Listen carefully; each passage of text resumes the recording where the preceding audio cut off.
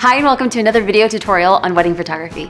I remember my first year as a wedding photographer like it was yesterday, and one of the most difficult things to understand and implement and shoot was the bride and groom on a wedding day and how to actually pose them.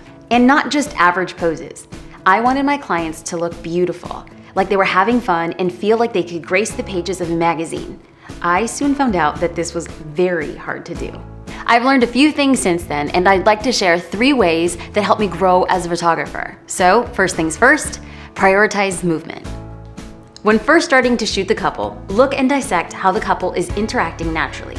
Once you give them a few minutes to fall into each other, begin to play up their strengths by encouraging them to continue that natural interaction. Secondly, talk from behind the camera. Mentally outline what's working as you pose the client, and be sure to give verbal cues and encourage them. Most people aren't comfortable in front of the camera, so it's a photographer's job to let them know what they're doing right, as well as what they can do better. Lastly, crop and avoid.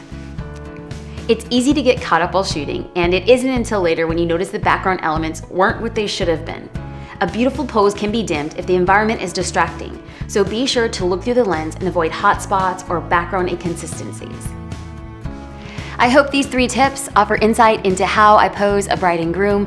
If you'd like to connect with me on social media, you can find me at Jasmine Star on Instagram and Twitter, and on Facebook at Jasmine Star Page. You can also check out more video tutorials at jasminestarstore.com, and I hope you have a beautiful day.